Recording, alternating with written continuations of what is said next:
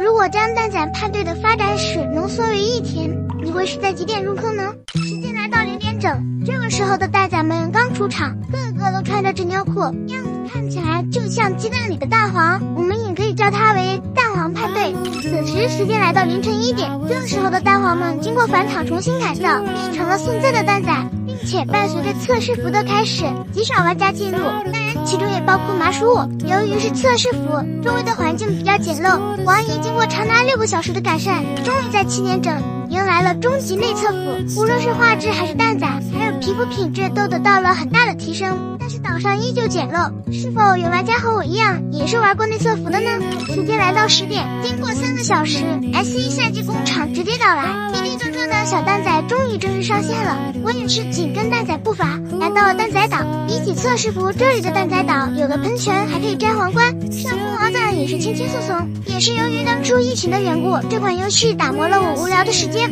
在大厅我一待就是1天。3个小时过后，蛋仔工坊上线，玩家自由摆放组件，编织各种地图。这里的自制地图可是无比哦，虽然地图看起来乱七八糟的，但是对于当时的我们也是有难度的。12点整 ，S2 赛季惊奇乐园到来，一些玩家地图开始加入经典模式。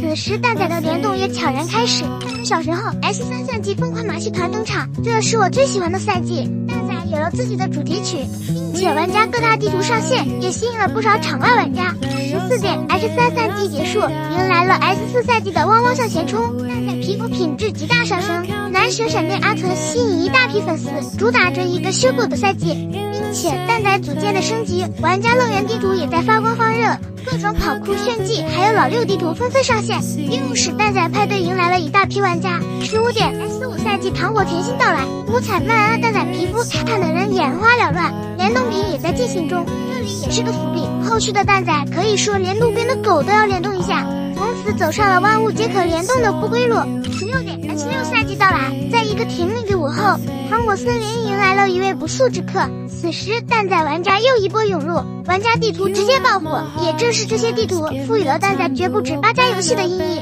17点半，伴随着新年的到来，狂热的 S7 赛季悄然进行，这个赛季可能是大部分玩家入坑的时间。18点进入精灵之声，又是一个巅峰时刻，蛋仔玩家是越来越多了，童年联动皮肤也是越来越多了。19点，勇闯恐龙岛之旅开始，可能因为审美的原因，从这个赛季后，绝大部分皮肤品质越来越不好了。3个小时过后 ，S10 赛季太空奇遇剧，莱卡他们的故事令大家多么惋惜。又过了半个小时 ，S11 赛季到来了，各种联动又相继而上。接下来的4个小时内，12、